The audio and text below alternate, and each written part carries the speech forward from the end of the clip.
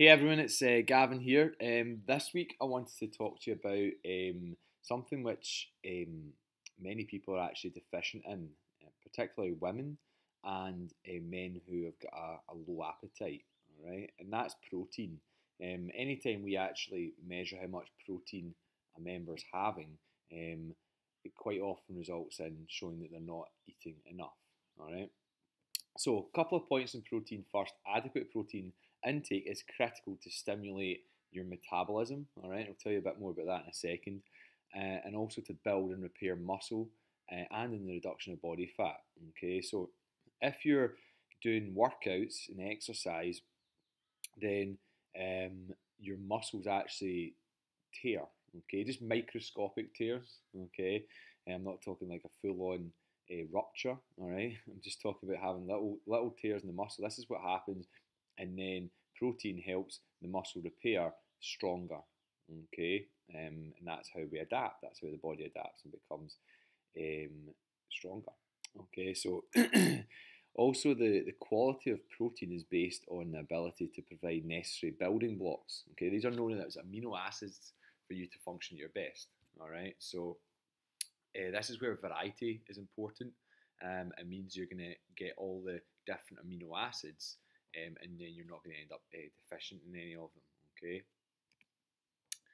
Now, what you probably didn't know about protein is it takes longer to digest, so you burn more calories eating it, and it keeps you fuller for longer.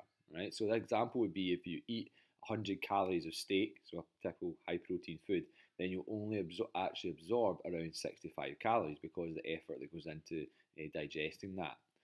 On the flip side, if you eat 100 calories of pasta, then you'll absorb around 98 calories. Okay.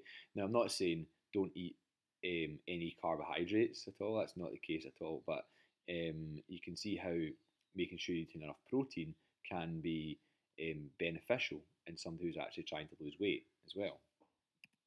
All right, we need to eat from a variety of unprocessed sources. Okay, so this would be things like lean meat, so beef, grass-fed if possible, lamb, venison. Now, when it comes to your meat, this is when you do want to aim for lean, okay, low-fat options. You know, in general, low-fat foods tend to, or something labeled low-fat or lighter options tend to have tends to have had the nutrients lost in it, or some of the fat that you actually need taken out and replaced with chemicals or sugar.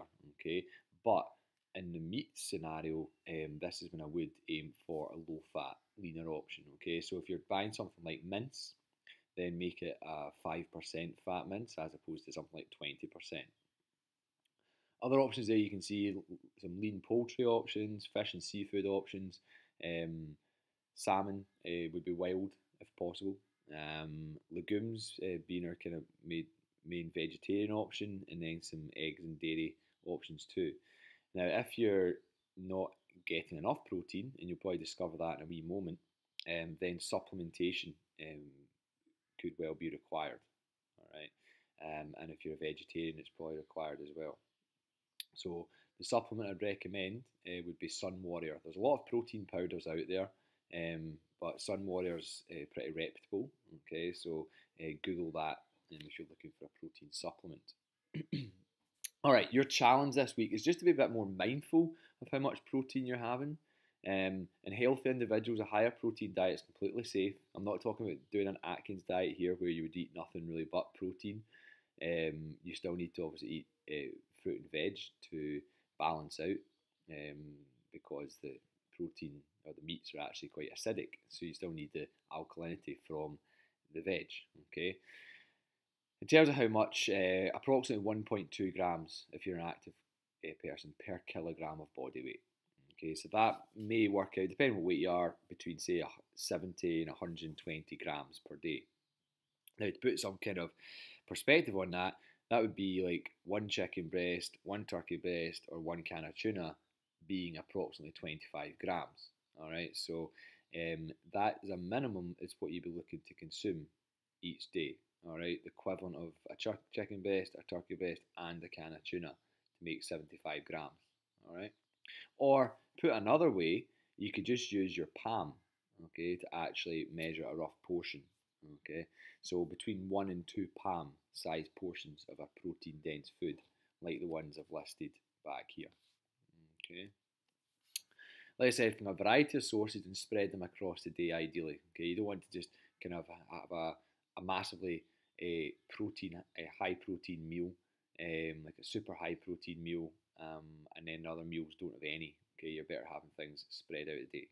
Okay, so that's your challenge this week. Just be a bit more mindful of how much protein you're having, and think about having it from a variety of sources as well. Okay, cheers, bye bye.